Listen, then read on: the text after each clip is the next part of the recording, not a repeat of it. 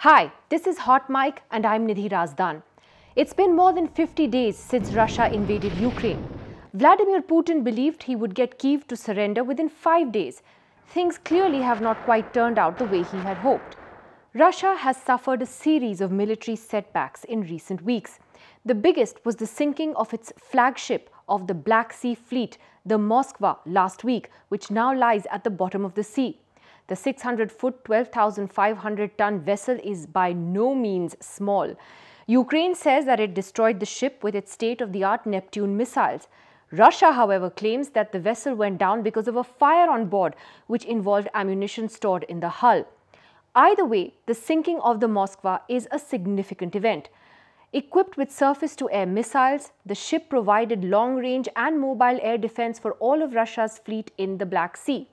This includes Russian cruisers, frigates, missile corvettes and amphibious landing ships capable of carrying thousands of troops. This entire fleet is now more vulnerable to an attack without the protective cover and firepower of the Moskva. Around 500 Russian sailors were on board the Moskva, and most are believed to have been safely evacuated by the Russians. Neither Russia nor the Americans have commented on the number of possible casualties on board or if there are any at all. If indeed the Ukrainians did manage to strike the ship with their missiles, it would be a huge blow to Russia, at least symbolically, if nothing else. The sinking is an embarrassment to the mighty Russians, especially at a time when the morale of its troops has reportedly been low, and Ukraine has scored a major propaganda point. Ukraine's defense ministry, meanwhile, has claimed that it's killed about 20,000 Russian soldiers and officers of the Russian army, a claim that has not been independently verified. A Kremlin spokesperson has acknowledged that Russia has suffered what he called significant losses of troops in Ukraine, but did not provide a specific number of casualties.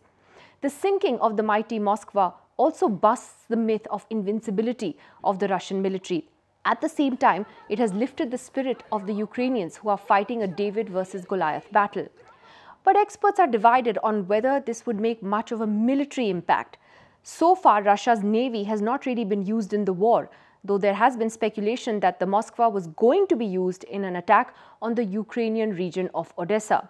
Otherwise, Russia has mainly used its aircraft and land-based systems for attacks. The Pentagon says Moscow's naval component to the war has largely been limited to two efforts: the replenishment and resupply of troops efforts in the south and some cruise missile strikes on Ukraine. But domination of the Black Sea is actually very important for Russia, and this is key. It is a stepping stone, the Black Sea that is, to the Mediterranean for Russia. It's also a strategic buffer between NATO and Russia. Since 2014, Russia has been aiming to gain total control of the Black Sea since it annexed Crimea. That is why they have pushed to capture the Ukrainian port city of Mariupol in the breakaway eastern region of Donetsk Oblast. Mariupol is on the verge of falling to Russia, and that would be a significant movement forward for the Russians.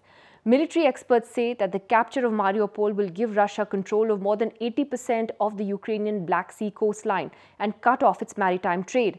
And if the Odessa region were to fall as well, then Ukraine would lose access to its entire Black Sea coastline and would be reduced to a landlocked country.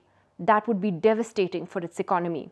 The loss of the Moskva ship can also propel the Russians into actually increasing their attacks on Ukraine, as has been witnessed in recent days. It is also clear, however, that Russia has scaled back and changed its goalposts in the country. When they first invaded Ukraine in February, it was done from three separate directions. There was the north, the east, and the south.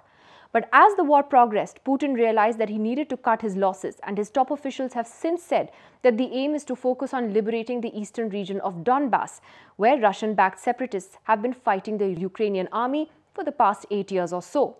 However, the West is also worried that a desperate Putin could use nuclear weapons. The CIA director has said recently that none of us can take lightly the threat posed by a potential resort to tactical nuclear weapons or low-yield nuclear weapons.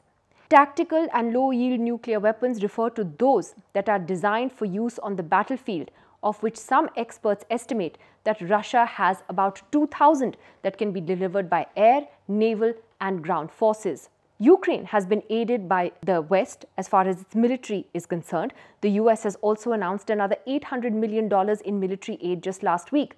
But President Zelensky says that he needs much more to ward off an aggressive Russian attack in the east. CNN reports that the latest aid includes 18 155mm howitzer cannons and 40,000 artillery rounds.